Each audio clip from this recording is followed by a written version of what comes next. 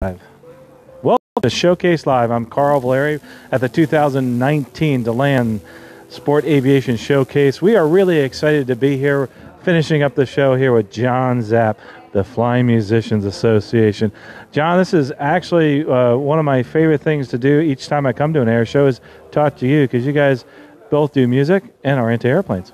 We enjoy both. Yes, you're right. Passion for both, and it's something else to inspire our fellow pilots to share their passion in music, and vice versa. It's a fun event. This DeLand show this is our 4th year here. It's awesome. We really enjoy it.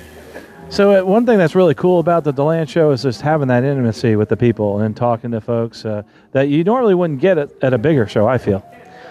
Very true. It's all about quality, not quantity at DeLand, and it's something that sometimes you're overwhelmed with people, and you're sitting there or standing there and you're talking to them, and they're just kind of, it's so many that you can't get to everybody. Here you can have that one-on-one intimate conversation with someone and really get your point across. Right.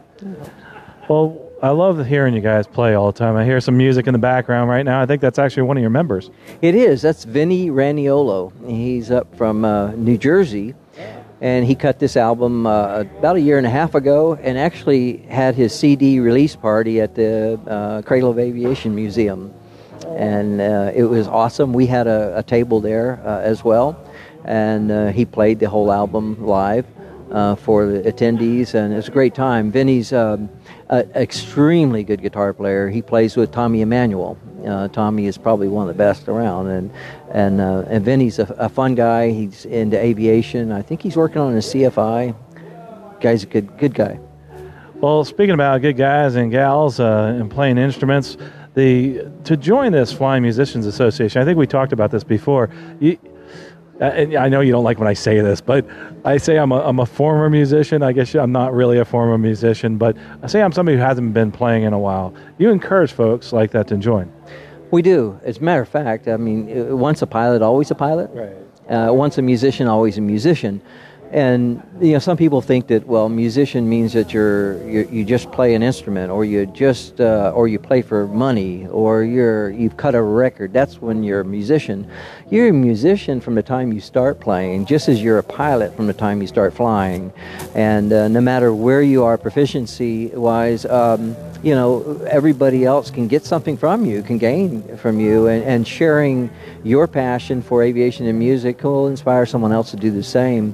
We were talking earlier, Trevor Simone was talking about Chart All, and one of the biggest things I took away from that is because Trevor used to play the violin. He hasn't played it in a while. And he says, I will one day. And I said, I know you will. I said, but I tell you, it's very similar to a pilot who hasn't flown for a while. You lose the edge, you lose your proficiency, and then you're hesitant to get back in the saddle. And it's the same way with music. If you play an instrument or sing, if you haven't done it for a while, you feel like, well, I don't have the edge, I can't. And you say, I'll do it again, I'll do it one day. And that's very similar to all the airplanes that are out on the ramp tied down that never fly.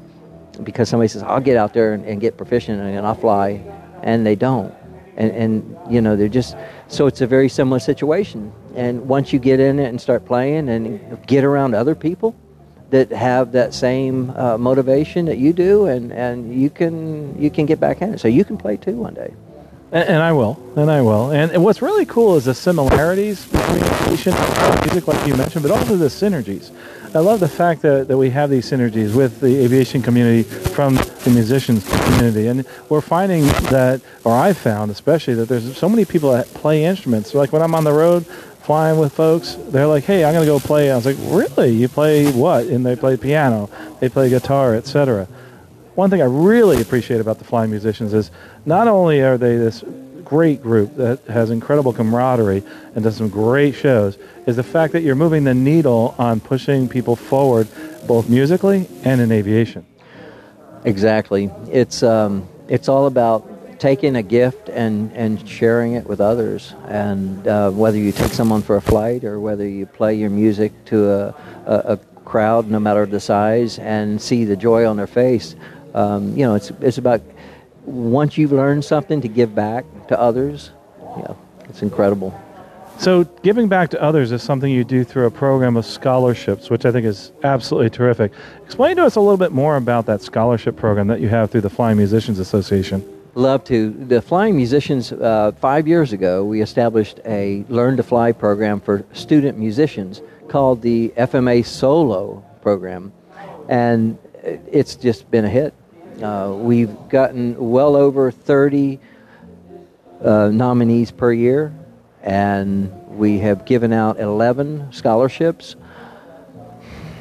Let's see, 9 have soloed. There's 2 in the wings. No, wait a minute, I'm sorry, 10. Okay. Wow. Yeah, just last week, one of the recipients from this year had soloed. So we have 1 more to solo out of the ones we've given out. But of all the nominees, we've gave a ton of other kids help, assistance in some way or another. And we have a ton of solos, not to mention many private pilots now have come from this. So it's not that we personally did everything for them, but we've been there for them. We've helped them some, so it's been really fun. What type of requirements are there for the different scholarships? Well, there you go. We're flying musicians, so the first requirement is that you have to be a student musician. And we have their music teachers, directors actually nominate them. And then they go through a rigorous program of me sorting through and giving them a checklist to complete to evaluate where they are. And then the finalists then move up to the board, and the board votes on them. And I'm just there at that point for a tiebreaker. Right. So it's really interesting. And we've got 2 of the recipients have been in Canada, so we're getting more and more nominees from Canada. Actually, I got to tell you, the nominees in Canada, they have done awesome when you consider that the majority of the nominees are from the States, but they've already gotten 2 awards up there. So that's just the quality of these students. Every single one of them are high achieving. But they're not just musically gifted and achieving in academics, but they're good citizens. These are the kids that give back. These are the kids that the band director or music teacher says they're there early to help set up. They're there late to help break down. They're always willing to mentor the underclassmen. And that's what we're looking for. We're looking for students that are good citizens that will be future leaders. And we do believe there are going to be future leaders. Aviation, I think, is a great tool, and it's also a great teacher. And the skills that you learn there help you for the rest of your life. In the same way, I think learning a musical instrument does that for you. In what ways do you feel a musical instrument would help somebody in their life later on? Well, learning music helps you to take a difficult task, break it down into parts, and learn it, and learn how to get through it. It also teaches you how to practice. It teaches you that if you do practice, you can achieve. It's not about, well, this guy has talent. Well, how did you get so good? Practice. It's like, man, you're so talented. How good are you? It's practice. I wish I could do this. Practice. So as a student musician, you learn that if you take something difficult task and you practice, you can complete it. And then you're not just practicing because you're trying to put hours on the clock. You're practicing for precision. And so these things are very beneficial to anything you do in life, is to learn that no matter how insurmountable the task may be, if you sit there and break it down into sections, and then you learn them and you practice to be good at it, then you can achieve it. You mentioned practice, and I know I've been flying for many years, thousands of hours, and I still practice. You've been doing this for a while, playing musical instruments. Do you still do the same? Do you practice consistently like we do as pilots? You bet. You have to. Yeah. You get to a point, and no matter where you are in aviation or music or anything probably, that if you reach a level, then anything less is just not good enough. So practice is the only way to maintain that level. If I didn't go out and fly on a regular basis, I would be very uncomfortable taking passengers. And I'm very uncomfortable going on stage if I haven't practiced. So it depends on where you get, what level do you reach? Are you a commercial pilot? Are you an ATP? Your standards are a little bit higher as you go up the ladder, and so therefore practice is the only way to maintain the proficiency. And it's not for other people as much as it's for yourself, because they may not notice, but you will. Right. Yeah. That was very well said in aviation and in being a musician. You know, we talked about this before. There's this camaraderie. There's a lot of situations where we find people that are involved in musical instruments or in some way, both manufacturing, playing, etc., that we never knew about before. I think you had a great example that we talked about the other day of somebody you discovered actually was into music that actually was involved in the space program. Well, yeah, in a way. He has a saxophone that was in space, went up on a shuttle mission.